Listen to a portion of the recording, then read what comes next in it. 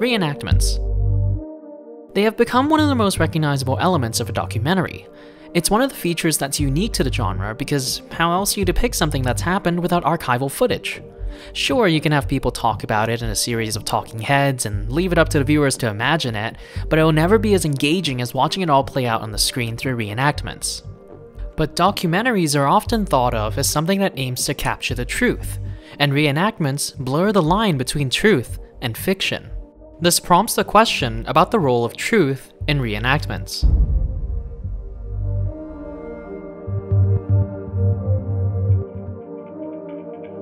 To unpack that question, we first need to understand the history of documentaries and its relationship with reenactments.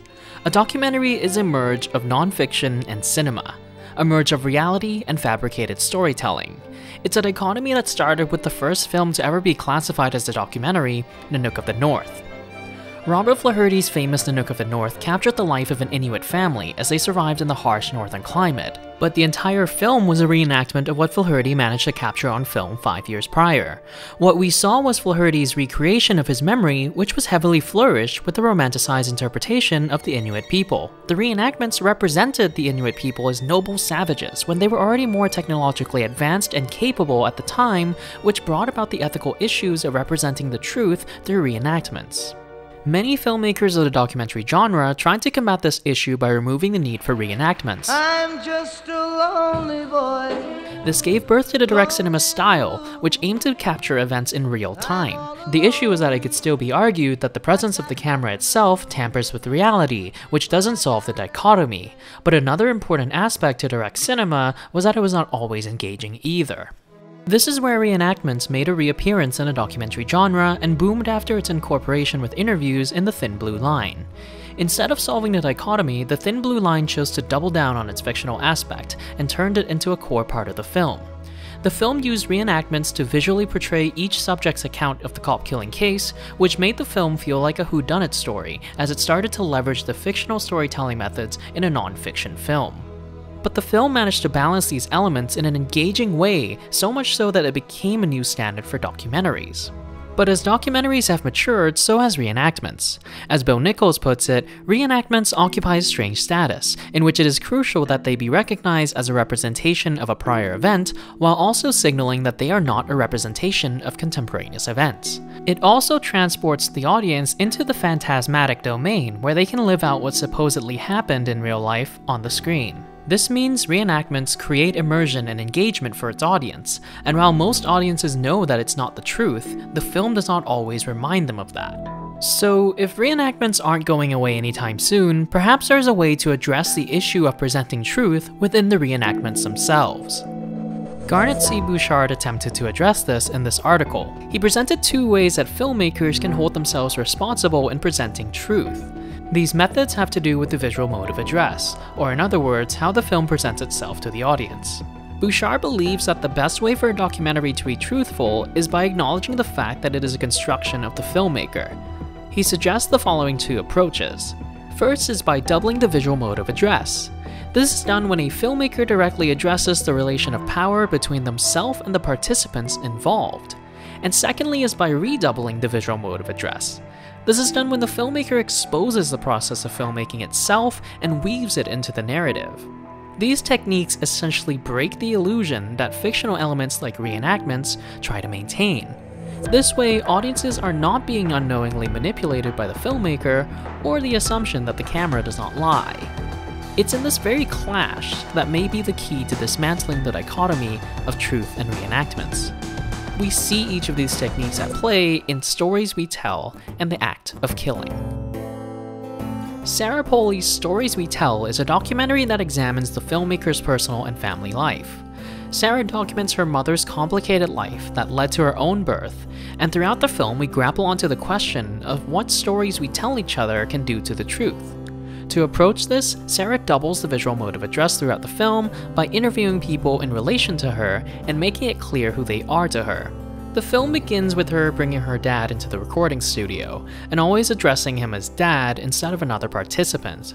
Sarah also makes the audience aware of this recording process that is happening, and makes it clear that he is about to voice over the film with a letter that he wrote for her. All this? Yeah.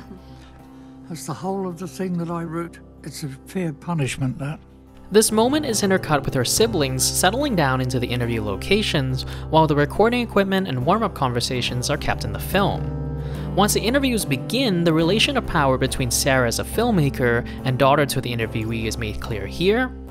So Dad, can you tell the whole story? The marriage to Mum and everything that happened since.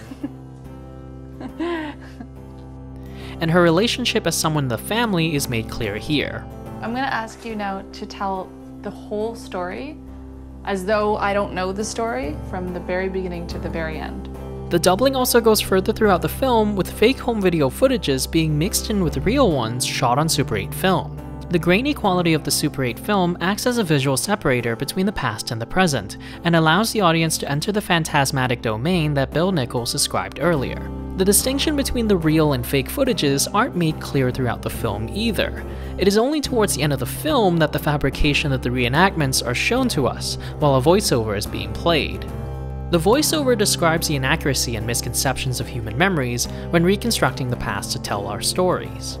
These two elements come together to address how truth is being approached here in this documentary. It shows that while everything we've seen and heard may be true, it should still be taken with a grain of salt, as no reconstruction is perfect. These reenactments are directed by Sarah Polley and comes from her perspective and her perspective alone. This documentary can also be considered as a documemoir, as it explores Sarah Polley's past as written and directed by her using the interviews that she has obtained from her fathers, sibling, and other major players. Kate J. Waits goes even as far enough to compare these reenactments to literary devices used in written memoirs, since they both construct an identity and are the basis for memory-driven storytelling.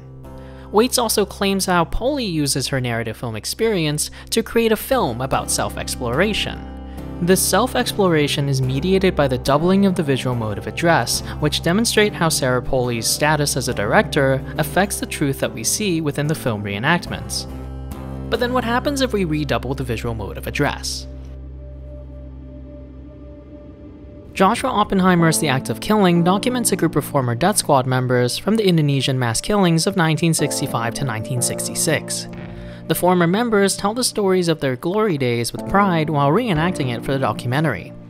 The film is a hybrid between the traditional interview documentary style and the direct cinema style, as it lets its subjects do whatever they need to create their reenactments, and occasionally has the subjects sitting down and talking to the camera.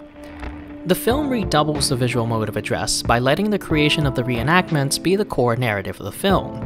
With these reenactments, the audience witnessed the subject's confrontation with the consequences of their own actions. As an ode to the gangster films that the Death Squad members loved growing up, they decided to make their reenactment films as a gangster B-movie. The film primarily follows Anwar, who undergoes the biggest change throughout the film. At the beginning of the film, he freely boasts about the killings that he did and even showed some of the techniques for the camera. But as the film goes on, Anwar's past started to come back and haunt him. Anwar reaches a breaking point when he is on the set playing as one of the victims being killed by his own wire technique. He started genuinely fearing for his life and brought a halt to the production. And over its 2-hour runtime, the film is unapologetically intimate with Anwar, and even makes the audience start empathizing with him when he breaks down at the end of the film. As Mike Minghetti details in his article, the reenactment does two related functions throughout the film. The first function is to show how the stylized reenactment allowed most of the wrongdoers to transfer their guilt onto the reenactments themselves, and the second function is to show how the process triggers Anwar's self-realization as he becomes haunted by nightmares and feared karmatic retribution as the shoot went on. Both of these functions would contribute to the audience's understanding of the situation as well as the people who would commit them. And by redoubling the visual mode of address, the documentary is able to show a different type of truth. It's not a type of truth that fills in the missing gap of the story, but it's the type of truth that informs the psychology and personality of the people making the reenactments, which give the audience a deeper understanding of the subject of the film and the truth beyond the reenactments. Cuma ini, kalau saya melihatnya, kalau sukses kita bikin film, menyatakan bahwa film G30 SPKI yang lulu, PKI kejam, tidak kejam. Yang kejam itu kita yang kejam. While doubling and redoubling the mode of visual address begin to unravel the complexity of showing truth on a movie screen, it is far from a commonplace practice. At the end of the day, an important thing to remember about documentaries is that it's about money. Documentaries, like fiction films, are a commercial product, and it's meant to provide entertainment while exploring serious real-life topics. There's a reason we don't see self-reflexive documentaries that deal with the ethics of truth, like Stories We Tell and The Act of Killing often, and that's because they aren't often commercially successful.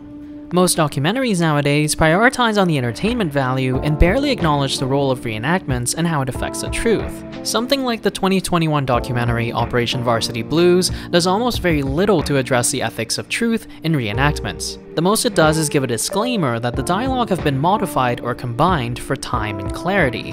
But the main appeal of the film is still that the recreations are based on the real call transcripts released by the US government. The film also uses a recognizable actor to play as an on-screen version of the documentary's subject. Matthew Modine, who's famous for being in Full Metal Jacket, acts out every phone call, which is almost verbatim to the transcripts, but he also does the B-roll footages when someone describes his behavior. This reenactment blurs the line of representation as the subject is based on hard evidence such as call transcripts, but also word of mouth. Everything in the documentary is accepted as truth, and without the double or redoubling of the visual mode of address, this documentary, like most others today, never attempt to reflect on how their reenactments can manipulate the truth. Doubling and redoubling the mode of visual address in documentary reenactments create a self-reflexive presentation that begins to address the ethical issues of using reenactments to represent truth. Stories We Tell double the visual mode of address to show the issues of finding truth from reenactments due to the director's artistic choices and human flaws. The Act of Killing redoubles the visual mode of address to reveal a second layer of truth that shows the psychology of its subjects and allows its audience to learn more about them so they can get to the truth. But even if it's not commonplace, infusing the visual modes of address with reenactments question the relationship of documentary to truth, and how we can never re-experience a time that has already passed. Joanna puts it best in Stories We Tell. I guess that, to me, is another misconception that there is a state of affairs, or things that actually happened, and we have to kind of reconstruct exactly what happened in the past. And I don't think there ever was a what actually happened. I think there were lots of perspectives from the very beginning. You don't ever get to an answer. You don't ever get to, okay, now we figured it out. We know exactly what happened. We know exactly what kind of person she was. I think those things are just illusory.